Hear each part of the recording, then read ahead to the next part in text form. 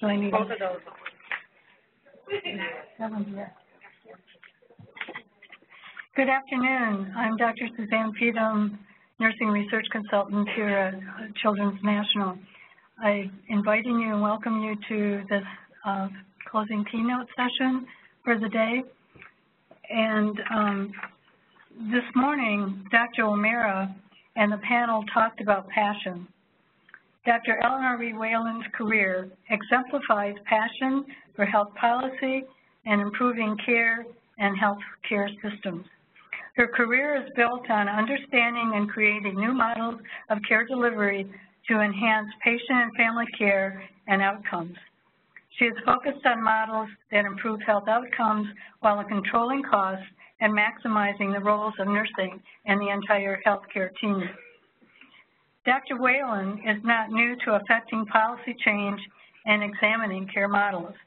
As an undergraduate at Georgetown, she was a leader in starting an on-campus ambulance service for sick and injured members of the Georgetown community. This program continues today with 10 ambulances and hundreds of students trained as responders. As a nurse in the emergency department at our friendly hospital up the road, CHOP, and a nurse practitioner student at the University of Pennsylvania, she wondered if the care in the ED walk-in clinic could be strengthened by the inclusion of advanced practice nurses in addition to the rotating visiting fellows. As a new NP, she negotiated with the medical director and pioneered that role. Today, the CHOP walk-in clinic is staffed mostly by advanced practice nurses. In the process of starting a nursing center in West Philadelphia, she wondered who developed some of the challenging health policies governing the health system, and she determined she wanted to work to change the system at the policy level. Following her doctorate at the University of Pennsylvania and a postdoctoral fellowship in primary care policy, she was awarded an RWJ Health Policy Fellowship and moved to Washington to immerse herself in the policymaking process. She spent 1 year with Senator Daschle and then 4 years with Senator McCloskey as the director for the Subcommittee on Aging and the U.S. Senate Committee on Health, Education, Labor, and Pensions, also known as the Health Committee. She then went to the Center for American Progress, a think tank, during the development of the passage of the Affordable Care Act. Her current roles at CMS and CNMI, which is the Center for Medicaid and CHIP, she's in a position to implement and evaluate components of the ACA, specifically delivery system reform. It has been stated that staffing science, this is my unpaid political announcement, it has been stated that staffing science is a necessary part of the scientific enterprise and for policy. Dr. Whelan's grounding as a pediatric clinician, her scientific preparation and training, and her experience in policy exemplifies the critical importance of bringing science and a clinical lens to policy. Through all of her positions in policy, Dr. Whelan works to advance the visibility and contributions of nursing while improving health and care delivery systems. Her career trajectory has demonstrated impact at the personal health, community, national levels. It is also a privilege that today some of the grantees from Children's for a CMS grant that is working with Dr. Whelan are here this afternoon, and we're pleased that they could attend and hear her presentation. It is a privilege for me to welcome Dr. Whelan as a national leader in nursing and healthcare.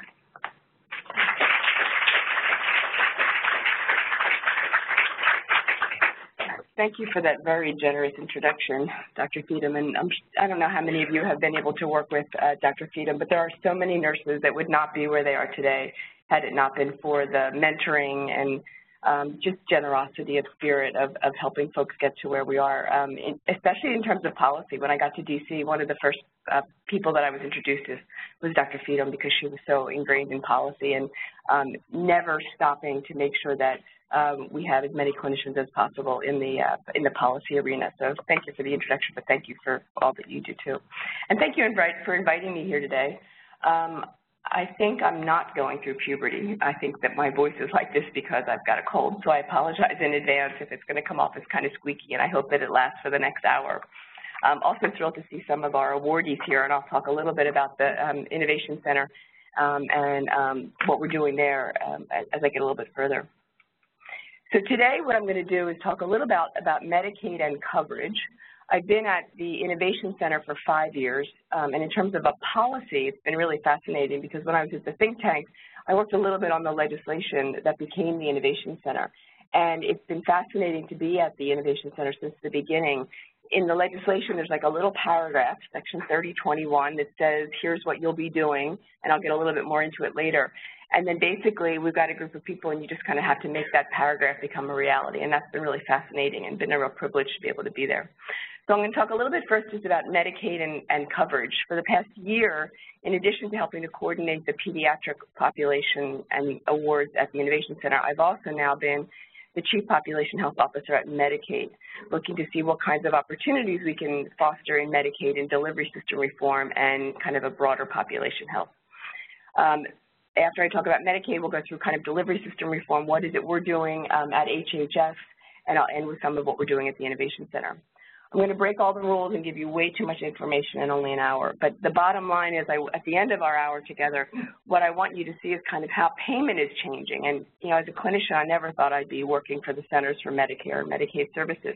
But this opportunity to change payment, meaning there's an opportunity to change care delivery, is what I think is so exciting. And if you change payment and the care does not get delivered any differently, it's kind of like, why bother? So the reason that we're doing this payment change is to create a different care delivery model and well as improving outcomes. So first, a little bit about Medicaid and kind of how it fits into the big picture of payment. The circle on the left is the number of people covered, and the amount of money of expenditures is on the right. And you can see I pulled out Medicaid in both. Medicaid now covering 70 million people is bigger than Medicare and Marketplace combined, and is, I think, bigger than the largest private sector health insurer. So it's a huge swath of how we're covering folks now in the United States. And it also means when we start to talk about delivery system reform, you can't really talk about reforming the entire system unless you talk about how we're going to reform Medicaid as well. Nearly half of all births are in the country are covered by Medicaid, especially half of low-income kids. No, over half of all births in the United States, and that's been for a long time, and it's kind of amazing when you think about it.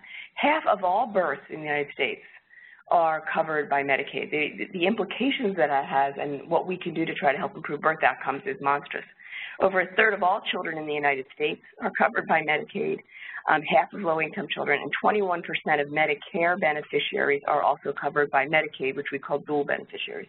So they're lower-income Medicare beneficiaries. A lot of what we've been doing since the passage of the Affordable Care Act is increasing coverage. You know, the Affordable Care Act created the marketplace for those that were in the private market, in the individual market, and it expanded Medicaid. When the law first passed, it required all states to expand Medicaid, and you'll remember in the first Supreme Court decision, that was the one piece that did not stay, that the Supreme Court decided that we could not mandate that states expand their Medicaid program. So now we've got 32 states, including D.C., that have expanded. There's still a few states there that have not. But one of the things that we've just spent so much time doing over the past number of years is making sure that where we could get extra folks covered, that's kind of that's your ticket in the door, getting coverage. And we've been pretty successful, especially for children. Back in 2008, there was a little over 9% of kids that were uninsured. Now in 2014, you can see we're down to only 6% of kids not having health insurance.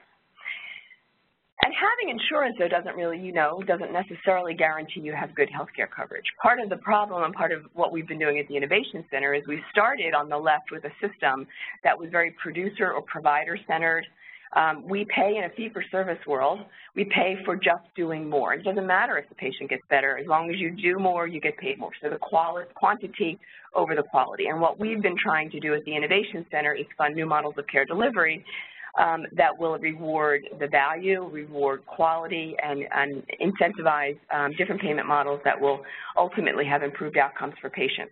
And there in the lower right-hand corner, the kinds of things that we're doing is looking to have better value-based purchasing, the creation of ACOs. It seems for me at least, it seems a term we use all the time, and it's interesting to think that 8 years ago that term didn't even exist of what an accountable care organization was. Episode-based payments, medical homes, primarily primary care, and quality and cost transparency. So after we spent all this time making sure people had coverage, Secretary Burwell, 3 years ago, charged us with thinking about how we can make a better, smarter, healthier healthcare delivery system. Better care, smarter spending, and healthier people. And so this is about a year and a half ago, although the Innovation Center's been working on this. We kind of looked across all of HHS to see excuse me, how we could do a better job really reforming the healthcare delivery system. And we decided there was 3 specific areas that we could be looking at where we had lots of tools in our toolbox that we could actually start to do a better job. How we pay providers can be different, the care delivery models can be different, and how we distribute information. Much of the information that we use to monitor success, to figure out if patients are doing well, has been owned or in some way the United States, the federal government has a say in that data. So how can we do a better job making that information get out to providers as well as patients? So this is a really busy slide, and so the gist of this slide is when we're talking about payment reform, you'll see the 4 different categories, category 1, 2, 3, and 4. We look to see how we could move away from fee-for-service, which is that column to the left, and how we could move towards ultimately a population-based payment. And the first category there is just paying for value without paying for volume without any link to quality. And that's where we pretty much started, that all payment was just, we will pay you if you do and submit a service, not necessarily linked to quality. As you move across the continuum there, category 2 is you'll get paid if you can demonstrate that you've got certain metrics that you're showing that you're demonstrating are being improved.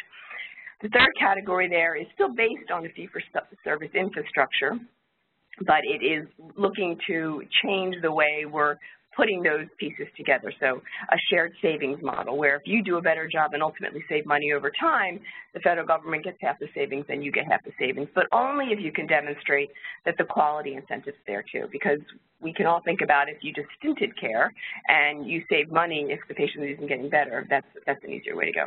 And then ultimately, category 4, population-based payment or a global capitation. And then we've got examples in Medicare and Medicaid of how we're trying to move through that continuum. So we set goals. Secretary Burwell set goals for us, and we're trying to get in the FAR section, categories 3 and 4, 30% of our payments in 2016, and we want to get 50% of our payments there by 2018. And the goal of just linking payment to quality, so in categories 2, 3, or 4, we want to get 85% now, 90%, because we think that everyone has to be moving towards some kind of linking quality.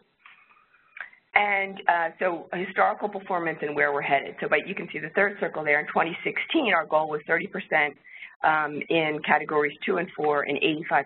And we've actually already met that through our estimating how states are doing, how the federal government's doing, how Medicare is doing. We expected to get there by the end of 2016, and we, I think in end of February, we realized that we had gotten there already. So we think we're on target to be able to get to the 50% and the 90%. But it can't just be Medicare alone. It's got to be, what we're trying to do is really have that tipping point, have enough payers, enough consumers, enough folks thinking this is the right way to go, because folks like you who are looking forward and being innovative and changing some of your payment models, that's great, but there are a lot of folks that are doing well in fee-for-service. And how do we move the needle to make sure that everyone is moving in that direction, and it's not just the good guys making the change and then the rest of the folks are still in that fee-for-service model. And I put this slide in because this is a slide to show, to the far left, it starts at 1995. And in 1995, 82% in Medicaid, 82% of the long-term services and support were in institutions, and only 18% were in home and community-based services. And over time, you see now in 2013, 51% of services are in the home and community-based services, and only 49% are in institutions. And I put this on here to show that Medicaid, first of all, is flexible enough that we've been looking to do this for a long time, even before this kind of more recent charge of value-based purchasing. And also the incremental, how every year it was a little bit in the right direction. And this is the way we think that if you've got the eye on the prize, this is better for providers. Certainly was better for patients. We heard patients over and over again saying, I don't want to be in an institution. I want to be in my home or in a community-based setting. And so we've been able to see over the past 2 decades, we've made some strong change in the way we've been paying for long-term services. So in order to have it be not just CMS and not just Medicare doing this, we created the Healthcare Payment Learning and Action Network, which we call the LAN, the Learning and Action Network. If any of you are interested in seeing what we're doing as we're partnering with lots of different stakeholders, specifically looking at the private sector, working closely with states and Medicaid, but we've got lots of consumer groups. As we set this goal for Medicare fee-for-service to move away from fee-for-service, we wanted to make sure that we were engaging a much broader swath of the population. And we now have, I think here, 4,800 registered participants in the Learning and Action Network. I think it might even be higher now.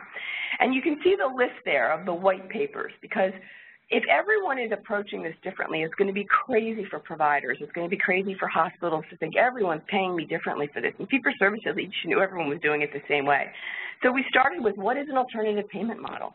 What is it that we think counts as an alternative payment model? And that was the first paper that they put out, this Learning and Action Network, passed it around, had people comment on it, and I think we've got 11 of the biggest 18 private sectors.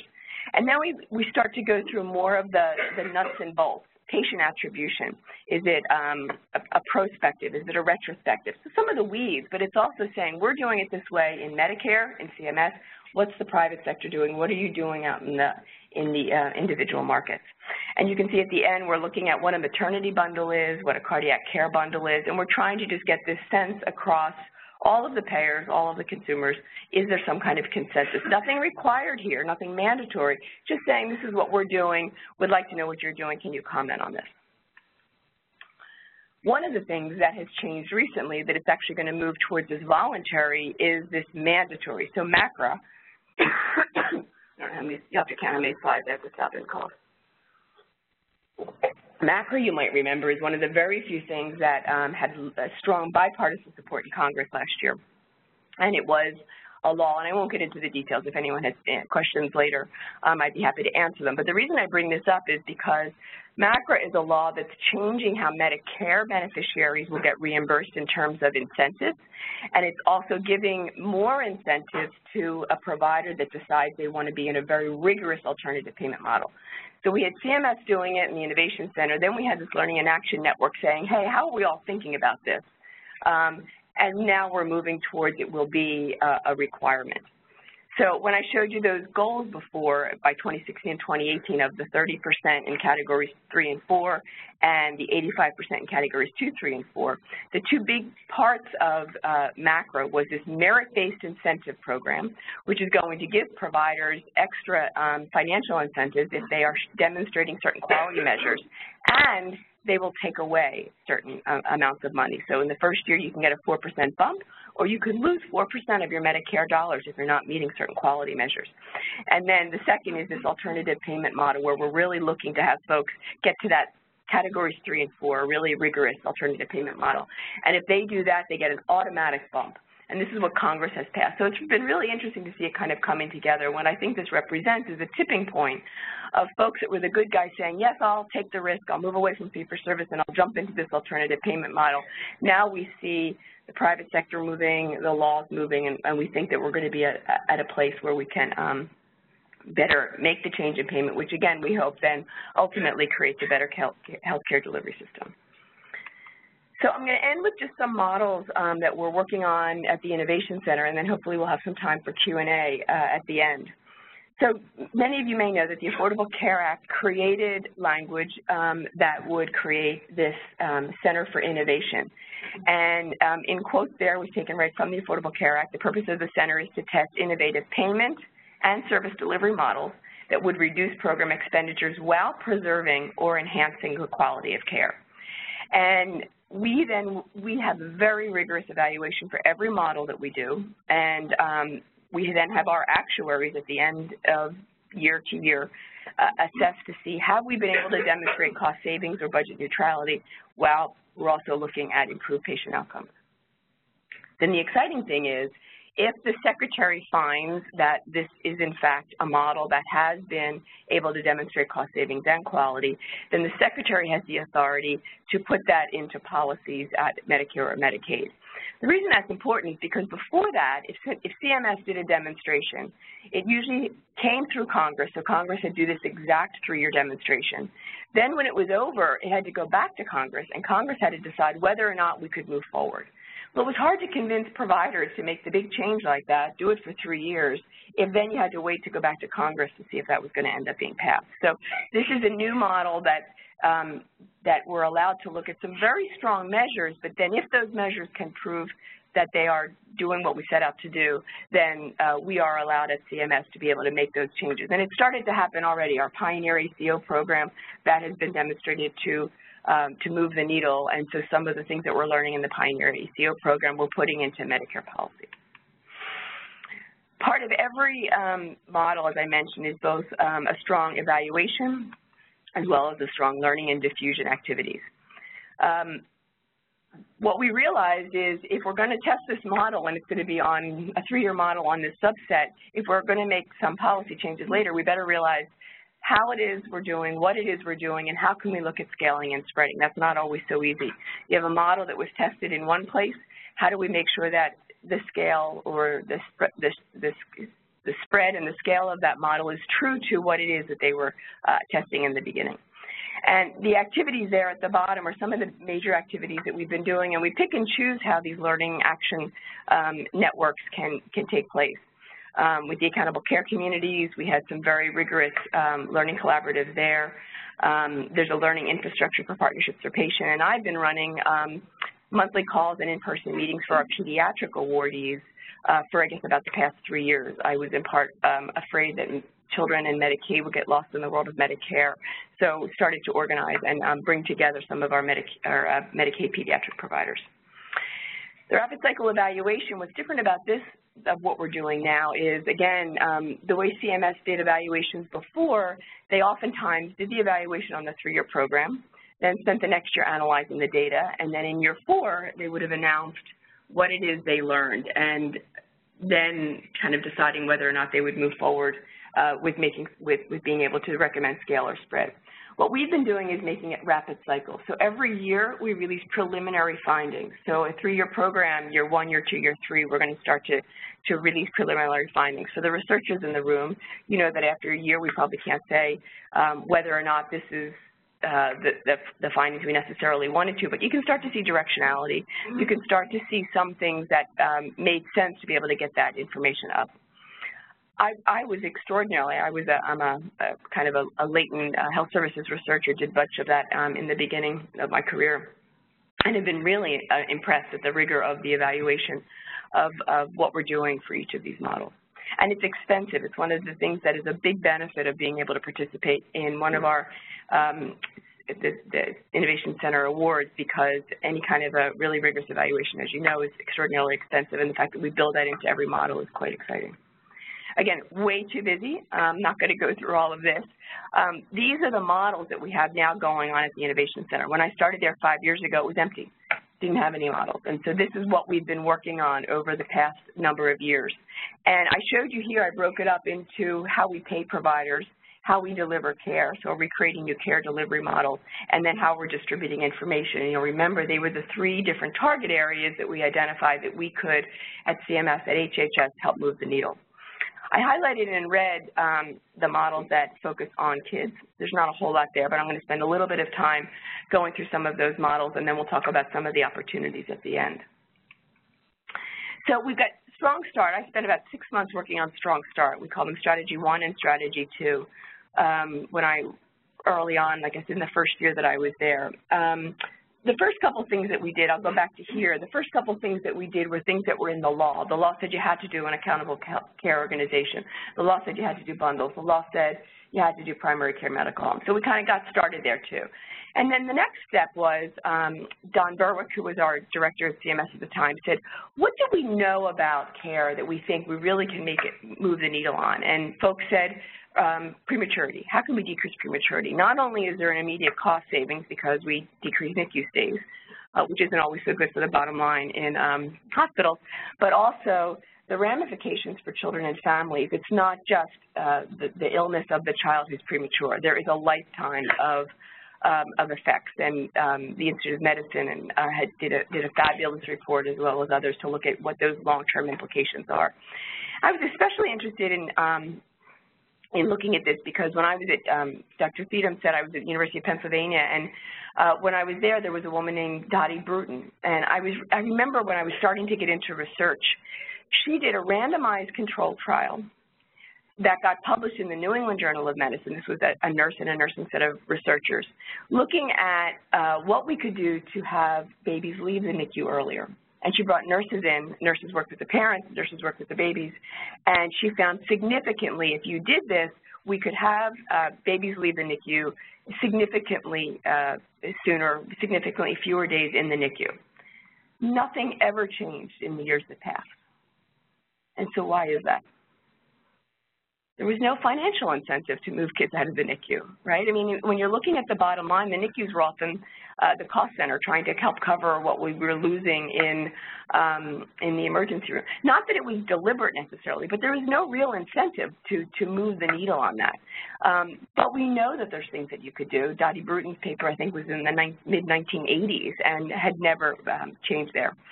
So we looked at two different ways that we could start to move the needle on prematurity. The first was interesting because we didn't pay folks. The second one was a model where we actually had people a request for proposals, and we actually paid new models. We looked at three things that were in our toolbox already. We could promote awareness, spread best practices, and promote transparency. And what we decided to do with prematurity at this point was look specifically, how do we reduce early elective deliveries? Everyone knows, and I think you actually had a talk today about how 40 weeks, and there's all sorts of wonderful slogans that I'm not remembering any of them now. But we knew that this was the case, and what was it that we could do at CMS to try to make this happen? Promoting awareness, we worked really closely. We knew not to recreate the wheel. CMS has no business doing a lot of this kind of strategy. So promoting awareness, we worked with the March of Dimes and the American ACOG, Childbirth Connections, and other organizations to get the word out that at least 39, if not 40 or 41 weeks. Spreading best practices, and I highlighted their partnerships for patients because with this one, the way we spread best practices, we actually worked with another model that we were funding called Partnerships for Patients that were doing hospital-based interventions, and we worked with them and asked them to specifically look at early elective deliveries, and I'll show you what happened there. And then promoting transparency, just having people talk about what their rate of early elective deliveries was. And it was a time that we were looking at that across lots of different sectors, but we've made some enormous strides there. The second strong start strategy was looking to provide enhanced prenatal services. And looked at the literature to figure what was it that we could do that would enhance prenatal services that would decrease prematurity over time. And we actually found 4 different approaches. There's 3 on here now. The first was there was a subset of literature that said the care delivered in birth centers tended to result less often in a premature birth. Care delivered through group prenatal care or centering was another approach to the delivery of prenatal care that was a little bit more expensive because of the way that they organized it, so we could pay a little bit more there. And then care delivered in a maternity care home, and we identified some of the things that needed to be considered to be a maternity care home. The fourth area that we actually worked closely with HRSA was looking at home nurse visitation programs. We knew that that was something that could ultimately decrease prematurity if done in a certain way. HRSA was doing it already, so we worked with them to help enhance their evaluation so they could look to see if prematurity was something they could move the needle on. And we don't have the full evaluation yet, but this is one of those places in our first 2 years we have started to see fewer C-sections, increased breastfeeding, and starting to see fewer premature births. One of the things here, so we're always looking at Medicaid to figure out, now what can we be doing? Medicaid is different than Medicare. CMS can make a policy change with Medicare and say, let's change the way we pay for things. With Medicaid, we allow states to take up the offer of how they want to be delivering the care, and then we partner with them. We pay between 75 or 50% of the federal match. And so one of the things that we just did recently, at the beginning of March, is working with HRSA. We identified in states that are doing a better job paying for these home visitation programs, we outlined the different mechanisms and provided that back to states and said, you're participating in the HRSA program, but if you wanted to do it if you wanted to cover more folks, the HRSA program is smaller. If you wanted to cover more folks, here are ways that we have had other states be able to start to fund this through their Medicaid program. And it's been interesting that we did this with HRSA, so that we always look for opportunities to have it not just come from Medicaid, but where can the different silos of federal government start to work together. The partnerships with patients, which I mentioned, we use this to look at our Strong Start Strategy 1. This was also one of the first models that we did, and the goal here was to decrease preventable hospital-acquired conditions by 40% in 3 years, which was huge.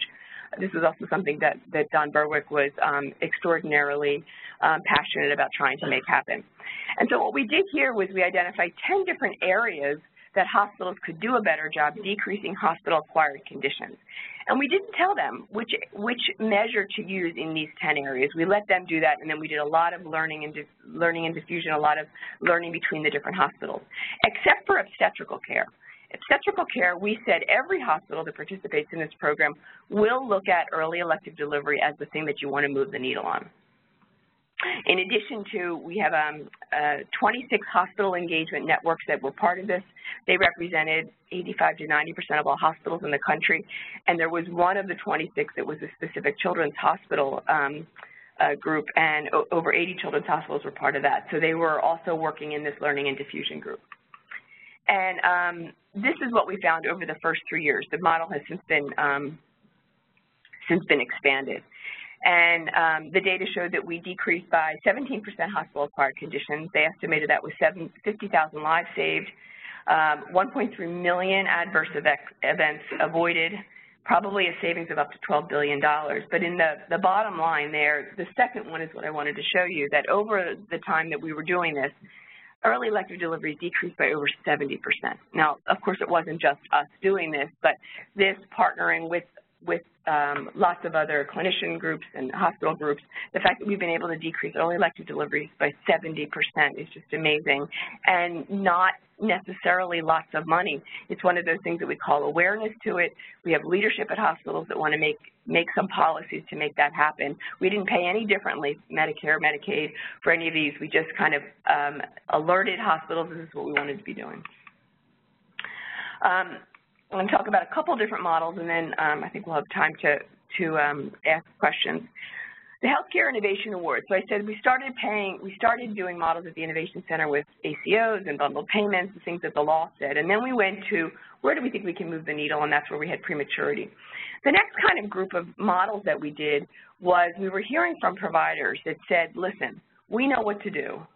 The problem is in many instances you and your policies are standing in the way. And if you would just change something and do something a little bit different, we could probably do a better job. And so we embarked then on the first round, we didn't know it was round 1 at the time, of the Healthcare Innovation Awards. And it was $1 billion, 107 projects. And basically what we asked folks to tell us is, you show us how you think you can improve quality, decrease cost, smarter spending, look at the workforce, and we will then decide if we think that this model is something that we can move forward with. With Medicaid, again, there was lots of flexibility, so we were hoping sustainability could occur in the Medicaid program. With Medicare, we would even consider doing some kind of a waiver if there was a policy in place that was not able to have you be able to do the care that you wanted to be providing. One of the examples I'll give you there is, I don't have a slide, I didn't put that slide in, but we have a program called Independence at Home. And I had actually worked on this when it was a law being developed in Congress. And it was a bunch of home care docs who said, we would like to be able to provide primary care to frail elders in their home. And there's a rule in Medicare that says you cannot get reimbursed unless for primary care services and other services unless they come into the office. And they said, we know that we can save money. We can, over time, if we can go to the folks' home, we are willing to do it. We are home care docs. And we know that these folks can stay in their home. There's less falls. We can do a better job monitoring them in the home. But there's a regulation in place that prevents us from doing this. So we started a program called Independence at Home. That's now, I think, almost nearing its third year. And that also has started to show, and it's also doctors and nurse practitioners when it got passed, being able to provide primary care in the home. And some of these things, like, we call it innovative, and when you think about how care delivery used to be, a lot of this stuff doesn't feel so innovative. What's innovative is the fact that we're willing to pay for these things differently. These are things that intuitively folks knew if we could only use telemedicine different, if we could only communicate via email or via text message, we'd be able to do this in a more cost-effective way. So the round one of the Healthcare Innovation Awards, we had projects in all 50 states, and we had a handful of pediatric providers. They were kind of all over the map doing diabetes or asthma. Some were doing ACOs, some were doing chronically ill, but they were pretty much scattered in the way that they were providing care to kids. And this is when I started to organize them, when we started to do these monthly calls and had some in-person meetings. When it came time to do round two, we decided we wanted to focus our portfolio on the things that were missing. And because we had been tracking what was happening in Medicaid and PEDS, we were able to also highlight, guess what, there's not a whole lot of stuff going on here. So we looked at 4 specific areas that we wanted to fund. In the first one, it was just generally, can you improve quality and decrease costs? We wanted to reduce Medicare, Medicaid, and CHIP expenditures, mostly in the outpatient or post-acute settings, because we had done a lot of inpatient the first time around. We wanted to improve care for populations with specialized needs, and this is where we specifically called out kids. Transforming financial and clinical models, and we wanted to look more of the population health model, so more of the wellness and the health. This is where the folks that we're working with at Children's Hospital, and they're part of the CARE Award, which is an award that was applied for by the Children's Hospital Association, and there's 10 different children's hospitals looking at kids with medical complexity. And we have about 6 other models that are also looking at medical complexity. So we're able to kind of focus in a little bit and learn a little bit more about what we're doing for these kids who are high spenders, but we actually don't know a whole lot about who these kids are necessarily. When we look across our models, some of the awards are identifying them as the top 20% of spenders. Some are looking at the top 5% of spenders, and some are looking at the top 1%. And we also know that the top 1% of spenders account for 30% of all pediatric costs, healthcare costs, as well as 55% of all hospitals stays in children's hospitals. So better understanding how providers generally across the nation are identifying medical complexity, what are the measures we should be using, what's the payment model? If fee-for-service isn't working for these kids, what's the payment model? Although there might be some savings, for the most part, children in general just can't generate the same kind of savings with adults because kids are just healthier. And so what does that mean as we're trying to think of more models for pediatrics? Another one of the Healthcare Innovation Awards in that 4th bucket where I said wanted to focus on population health or wellness, we had an award, the YMCA was looking at doing a diabetes prevention program. And so with the diabetes prevention program, as we collected data in the states where they were working, we then had those actuaries I talked about before. If the actuary can find that it decreases cost and improves quality, we then can move forward with being able to better pay for a population or a new intervention. And in fact, the diabetes prevention program was the first program that we were able to demonstrate in a preventive way was able to move the needle there. And right now, Medicare does not pay for diabetes prevention programs, and now we're going to move forward to be able to consider possibly paying for this because we've had the data that showed that we were successful here. 2 more slides. This is one of our newest models, accountable health communities. And in this model, we've started to look at some of the social issues, some of the social determinants. Each of the applicants in this award needs to partner with Medicaid because, again, Medicaid's flexibility. Medicaid can pay for all sorts of things that may not have been traditionally considered clinical. And there's 3 different tracks. Each will be randomized, a randomized control track. The first track is just making folks aware of the kinds of community-based services that are available to them. The second track would be we're actually assisting you when you come in to be able to get those services. And the third track is we're going to officially align with some of these community-based providers to be able to help move the needle and look at and then study some of the effects of the social determinants of health. And I think this is my last slide.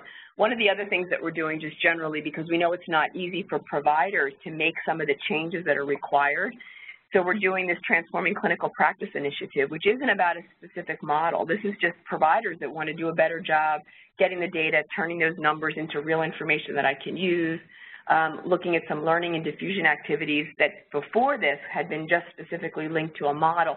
This is now just general clinicians that want to figure out how they can survive in this new care delivery system that is going to be moving away from fee-for-service. And so this has been exciting, trying to figure out how we can just help general providers do a better job. And so last is what we're asking for you to help us do. Many of these things you probably have opportunities to do and are probably in the midst of doing them: eliminating patient harm, focus on better care, smarter spending, and how we can create healthier children and families, engage in different kinds of alternative payment models where possible, investing in the quality infrastructure. We know that's expensive, focusing on data, making those data available to improve transparency, help us develop new models. And I know that the folks at the that are part of our the CARE Award, we have these calls where we're trying to figure out. So we're learning from folks that are going through this to help figure out what is it we could be doing differently. I know I've spoken to some folks here that have been working with asthma and working with schools, and we actually, I've taken some tips that I've gotten and I've shared that with other folks. And we know that we don't have all the information at the Innovation Center or at CMS, and so we really do appreciate hearing how folks have captured some of these challenges, what you've done, and how you've started to move the needle. And that's my information. And I think I still have a fair amount of time, and so I'd love to engage this group in talking a little bit more about what you heard, how you think you're already doing some of these things, some of the challenges that you think that you're facing as you're moving through this. I just wanted to kind of follow up because I think, you know, let me just say thank you for being a pediatric specialist for us. It's so appreciated. And I think what you said in terms of, the inability to get the financial outcomes just because it's a smaller, it's a smaller, very diverse, healthier group of patients. How is CMS going to be approaching that? Because we know there are pockets, but we also know that where the larger bandwidth in terms of financial savings is with the elderly population. Right. It's a really good question. And a couple of things. You saw on the one slide that I said success is not necessarily savings, but it can be cost neutrality when you've seen quality go up. And what we found is many of the early adopters, folks that we're working with, are actually able to find opportunities where they can, decreasing acute stays, decreasing some surgical admissions, really interestingly looking. The folks that were able to do that were, in some cases, both payer and provider. So they had those data, so it's easier for them. Denver Health, who's a payer and a provider, they know the utilization. Nationwide Children's, they have full risk for 20% of their population. They've had it for like 20 years. So those data are really important because there's probably some things that you can be doing which is not so evident, and if you could better understand that. One of the things that we're doing with the CARE Award is trying to make sure that the awardees have access to actuaries. I don't think there is a single actuary in the United States that is not employed anymore after the work that we're doing. Because better understanding how the more expensive kids are going through the healthcare system is fascinating. I don't know whether you know a physician, Jay Berry, who's done just amazing work. And he looks at these trajectory of these kids, and they all get better at a certain time regardless of the intervention. So what should we do if they're going to have this curve, and how do we intervene on there? So it's an important issue. The other thing that you didn't mention but goes along the line with it is the longitudinality of it. And so part of what we're also thinking of is we measure something in 3 years. How do we start to measure not only in a longer period of time, but perhaps outside the typical clinical wall? So if you're doing a good job having kids be ready for school, and there are some children's hospitals that are starting to look at that, some of these other school readiness reading, it doesn't feel like it's necessarily something we can do. We can really move the needle in pediatrics, but in fact, there are certain things that we can be doing to do a better job too. So I think it's even more important to look at some of those other social issues when you're talking about a pediatric population and seeing if there's other things that we can be counting. The next question is, of course, who counts it? If you're just looking at the healthcare delivery system and they're only saving money and they're not working with the schools, it doesn't matter if the schools do better. So one of our other models, the state innovation model, we on purpose gave the money to the states and the governor's office, because when an intervention happens in one silo but the savings is in another silo, what do we do with that? That's not easy. But like one example is we found a small study, so not really sure, but Meals on Wheels, which is a meal program for the frail elders. They found that with frail elders that get Meals on Wheels, they have less post-acute care nursing home visits. Kind of makes sense. Someone comes to your house, social isolation brings you food, you don't have to go to a nursing home. But the healthcare delivery system pays for the nursing homes. The funding for the home visiting program, for the Meals on Wheels, is over in this program. So what happens when an intervention is in one silo and the outcome is another one? So there's fascinating work starting to think about that. But it's a great point. What do you think, first of all, thank you very much. What do you think has been the real impact of the spread of electronic health records on quality? And thank you. And what are you expecting the impact of ICD-10 implementation to be on this whole process? Any predictions? I don't have an answer for the second one. Yes. I know that there's lots of work being done at CMS to try to make this happen. What I hope will occur from that, as well as the electronic medical records, is starting to capture some of these things, some of the patient outcomes, patient changes that we couldn't capture in regular fee-for-service or with former coding. And as you have more codes, we can actually start to move the needle on, or start to look to see where the needle is being moved. So with the electronic health records, as we move away from claims-based fee-for-service, we're not going to, before we could say if you did this, you then had this decreased utilization because with the claims we could demonstrate what you did. That's not going to be there if we move to global capitation, right? We're going to say here you had a per beneficiary per month amount of money and did that work. So with the electronic medical record, hopefully you'll be able to capture what the interventions we're doing. Now, part of the problem is there's lots of different models out there. I don't know whether you heard, and I'm not sure I'm going to get it right. I can get back to you, but at HIMSS, which was the big health information systems meeting that happened probably 6 weeks ago, there was a big initiative that many of the big electronic health record companies came together and said they will start to be more uniform in the kinds of data that they're collecting. And there was a small amount when they first, I was just talking to someone who was at the meeting, and they said when they first announced it, there was just a small group that had signed on, and a lot of other folks said there's no way that you're going to get the rest of the folks to sign on. But they got the right number in that first small group, and by the time the conference ended, like 3 or 4 days later, they had huge numbers of people that signed on to say, let's look to see how can we have this be more similar and more comparable. So hopefully stay tuned. This work is tremendously exciting, and it, again, shows the role of the federal government in identifying the gaps and serving as a catalyst.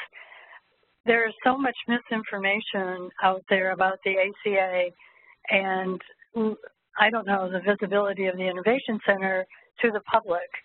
So my question is, what is HHS doing to communicate? I know this is some premature data, but it's still phenomenally exciting work to improve the health of the public. So is part of all of this a strategy to inform the public and our Congress? Yeah. So you may know that Patrick Conway is now our director at the Innovation Center. Well, I turned it into a verb. The fact that I've got 2 jobs, I'm the senior advisor as well as the Chief Population Health Officer at Medicaid, I'm Patrick Conwaying because he keeps adding titles and doesn't give the other ones up. So he started at our Center for Clinical Quality Standards as the Chief Medical Officer there. Then he came to the Innovation Center, and now he's also the Deputy Administrator at CMS, and he's still doing all of these, and is a pediatrician by training. There was a very notable increase in publications that we did when he came on board. Before, it was very difficult to get a publication through the major clearance process. And he has, I think, seen the importance of that. And so with every new model that we get out, there's almost always a JAMA or a Health Affairs or a New England Journal article that's going out with that. So it's a certain population, providers that we're talking to, but at least we've seen that be a big difference. I can tell you with the law that I mentioned, the MACRA, it's going to be this brand new way of changing how we're paying for Medicare providers, but I think we'll ultimately have some implications for Medicaid. There is a tremendous amount of work going on. I've been working with kind of our outreach team on creating apps for how perhaps to understand where you fit in as a clinician in this new model. Lots of focus groups with physicians to better understand. But it's always a challenge. It's much easier, as you all know, if there's one line you can put on the top of the New York Times that says, this is very scary, don't you agree? I mean, it took me, there's a lot of content here. This is a complicated issue. And I think clinicians can help. And I think, you know, we love going around and talking to folks so that you can hear the work that we're doing. You ultimately become the spokesman for patients in many instances. We want a patient to say, I feel like I'm getting care differently now in this ACO than I did before. We want providers to be able to say, I'm practicing differently because of this, and get that information through. Also, I think we'd be interested, we work with AARP and some of these folks, but if folks have ideas of how we could do a better job, I think we'd love to hear about them. Dr. Whelan, question. First of all, thank you for your passion and leadership here, and it's great to hear you acknowledge the solutions for patient safety, which we're a part of, and also the CMMI grant with the 9 other children's hospitals, and some of the people that run that are right over there. And also Dr. Conway, who's on our medical staff, and sees patients on the weekends, and we don't have to pay him. So there was just an article. Did you see the article? I think it was. Yeah, no, I was quoted. I didn't even know he was working here when I ran into him on the elevator. It's not a good feeling for a CEO to have that happen. So it's great work. The thing I worry about, and maybe you could backtrack to one of your slides, you showed the number of kids that are covered, and then the amount of money that goes to those the kids. Uninsured kids? It goes 48%, I think, but it's only 25% of the. This? Yeah, that one. This one here. So you look at the, Medicaid is the primary insurer for kids, and it's really it's all about access. And then when you look at the Medicaid program and the spend there, it's become more and more around the disabled, the elderly, and the adults. Right. And at the Children's Hospital Association and all the other children's hospitals, we're very worried because CHIP is set to expire in 2 years. Hope maybe it'll get extended, but the exchanges aren't robust around children, and there's a lot of worry. The maintenance of effort goes away. So there's a perfect storm happening or down the line in 2 or 3 years where our, the main coverage for children could just implode. So how do you look at that? I mean, these pilot programs and are just fabulous, but the basic structure of state-based programs that are and then the increasing. It seems to me we need a national Medicare program for kids that would be independent and would be focused on kids. Do you have any thoughts about that?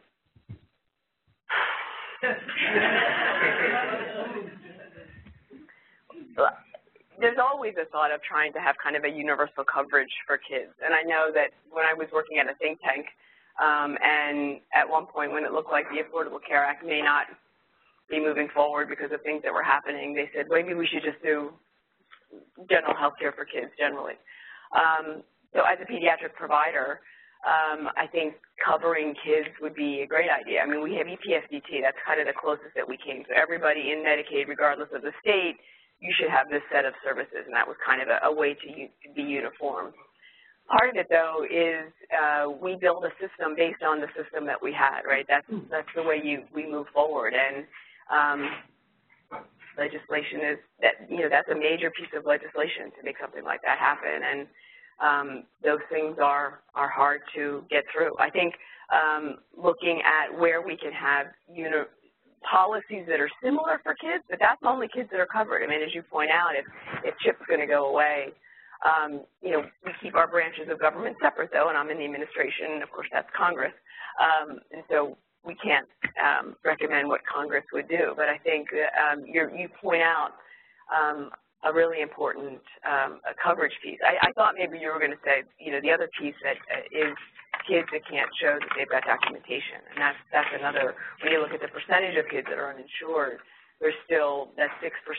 Many of them are not documented, and so that's another issue, that there's a fair swath of those kids that don't have coverage. But it means that there's lots more work for the next administration to come in and try to look at that. But you make a really great point.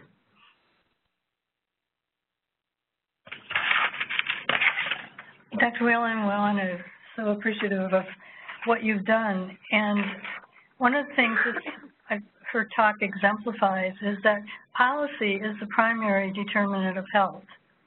And as many of you know, I go around to many venues saying why policy and how we all as clinicians must understand health policy and national policy. And this is a classic example of how many people know this significant component of the ACA and the potential of this and what happens as it moves forward with the elections in November, of what this will expand or go away. So again, trying once again for every one of you here is that you must understand the context of policy and how it is affecting your practice, and it's the primary determinant of health. And we all need to be on board on that. And I just think Dr. Whelan's presentation showing the critical nature of having a clinical person, a scientist, at the top policymaking levels in the country. And she has been with other fine PhDs, I know, where they're told they have to go to academia and not waste their PhD. And I've been an advocate of saying this is not wasting good science and doctoral preparation. So I thank you all so much and for joining us today. And then there's a recap with Dr. Kelly now.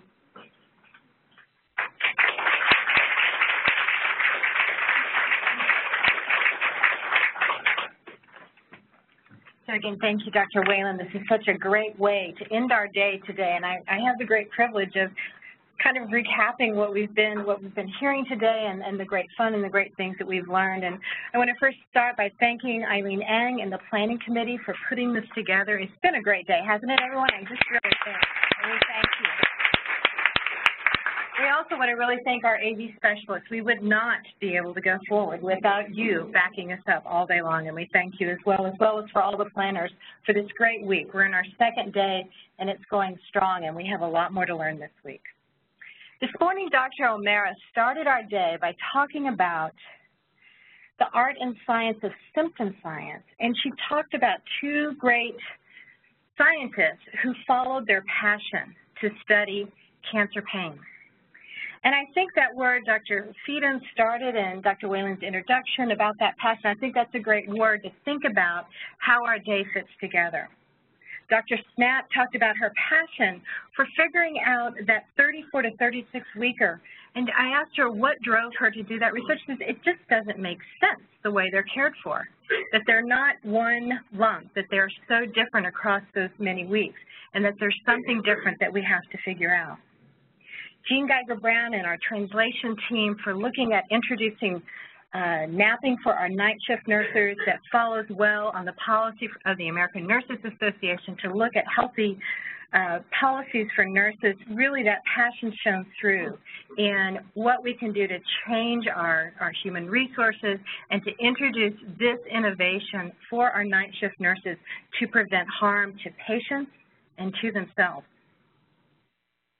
We had passion of Dr. Helen Scheigold talking about really inspiring interprofessional teams to work on the quality improvements that we need in our hospitals today. And the hundreds of posters that we got to look at today and to evaluate as we walked out, and it was crowded down there, and we were really enjoying each other, and especially the popcorn as well.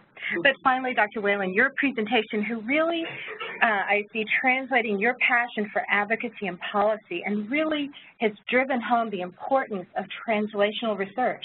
We've really gone today from the bench to the bedside to policy and advocacy, and we thank you for tying that together for us today. So we thank you all for your attendance. We look forward to seeing you next year at our 4th Annual Nursing Research and Quality Day, and we want you to take these messages of passion and inspiration home with you and to take that passion into all of your work that you do. So as Pam says, what we are here for is to make care better for our patients and families. Thank you so much for being with us today.